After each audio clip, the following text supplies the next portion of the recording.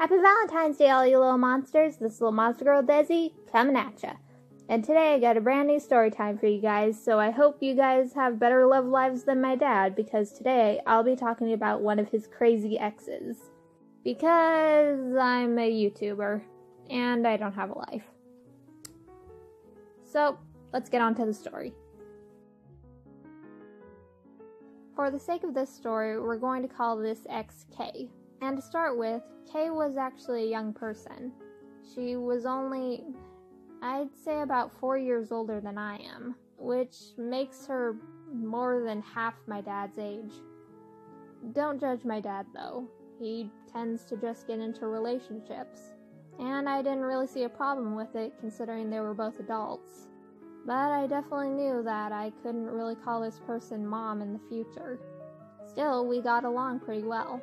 No, that's always how it starts out, especially when it comes to a relationship between my parents and somebody else. A bit of context on my dad's side. My dad's a really nice person. He's always tried to keep me and my brothers smiling. And he's taken good care of us, but of course he does want to get a girlfriend too, so. And he can't really control whether or not he accidentally picks up a crazy person. And that's pretty much how this started. Obviously, there weren't any signs at the beginning. She did have a bit of trouble in her past, which probably was the cause of how crazy she went. Though it doesn't completely excuse a lot of what she did. Kay and my dad were together for about, I'd say, 5 years. And the first few years were a lot of fun. She was easy to get along with, and she really liked my art. She was pretty encouraging too, but I guess that's because she was around my age range. Still, she seemed to make my dad happy at the time, and that made me happy for them. But as time continued on, obviously problems started to arise. The first thing to note was that Kay was an alcoholic, among other things. Eventually, her and my dad started to get into small fights. Sometimes it was over nothing, and sometimes it wasn't. And sometimes it was just shouting matches with each other. And that much I could deal with, but eventually, hearing them shout at each other almost every other night did take a toll on me to the point where I had trouble sleeping at night. I don't really like yelling. I don't like loud things, and I don't like loud places. And eventually, the fights just got worse and worse. Eventually, it even got to the point where I had to call my older sister to come and get me because I just couldn't stand it. But at the time, I didn't really speak up about it. I knew that my dad and her weren't going to be able to fix things, but I just didn't feel like it was my place to say anything. Now, my dad is a good person, but he does tend to get a little bit, I don't really know the word for it, but I guess one way is both intense and always feeling like he's in the right, at least when he's drunk. This might also partially play into how everything went down, but as far as I could tell, Kay was definitely the aggravator. She was always starting the fights, and my dad honestly did try his best not to get physical with her. That isn't me trying to protect him. He honestly tried his best not to lay a hand on her because she was so small and skinny and he was so much bigger than her. But she was the type of person that would just keep pushing and pushing and pushing no matter how much somebody tried to avoid it.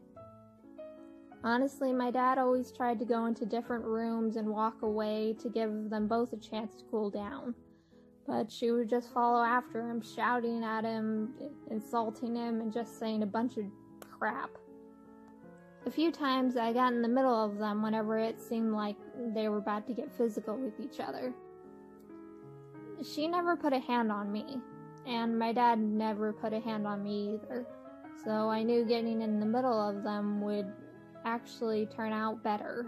As much as I hated the shouting, I hated the fact that my dad would get blamed if she got hurt. My dad has had a record, so I knew he would in fact get in trouble.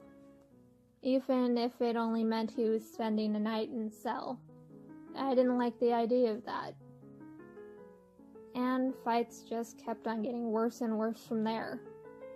A few times when I wasn't there to get in the middle of it, my dad would end up pushing her whenever she would just keep on trying to hit him or trying to push him or just flat out getting physical with him. He would sometimes push her away and he would accidentally push too hard. And a few times she got hurt. And of course, from everybody else's point of view was that my dad was too rough with her. I mean, she was a skinny person. How much damage could she possibly do? And honestly, you'd be surprised. When a person is drunk and high on adrenaline, they'll do just about anything. Eventually, my dad did kick her out.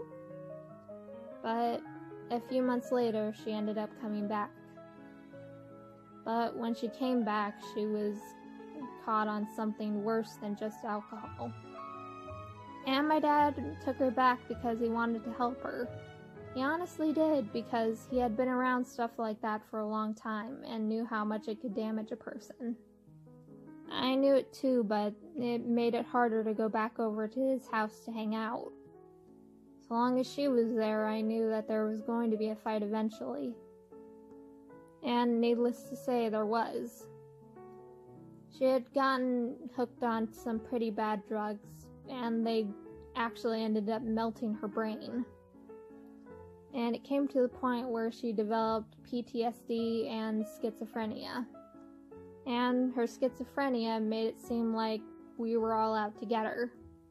She ended up damaging both the oven as well as an expensive computer that my dad had bought. And after that, my dad finally kicked her out for good. But that's not where the story ends. She had ended up doing something even more terrible than just breaking our stuff.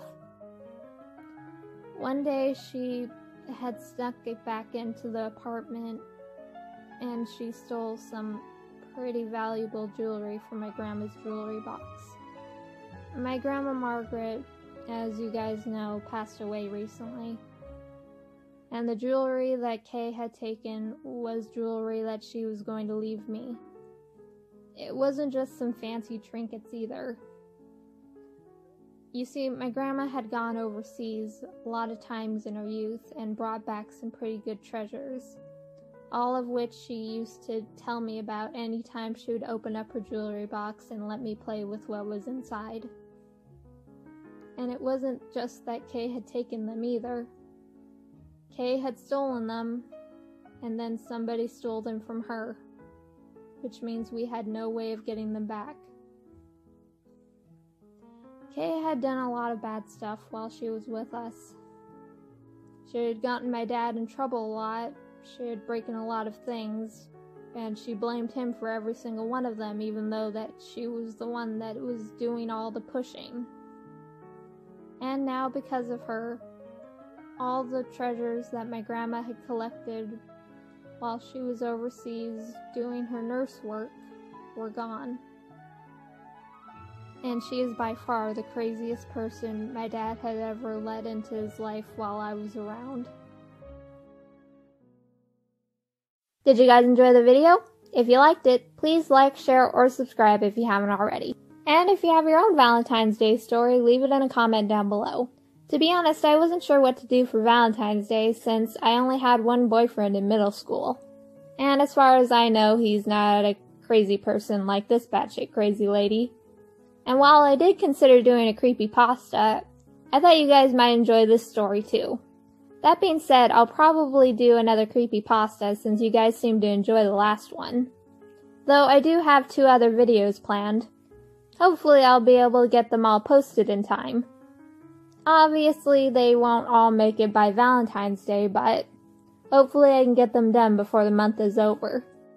Though, putting that aside, after my last video, I got a few questions on Amino, and since they're all the same, I'll just answer them as simply as I can.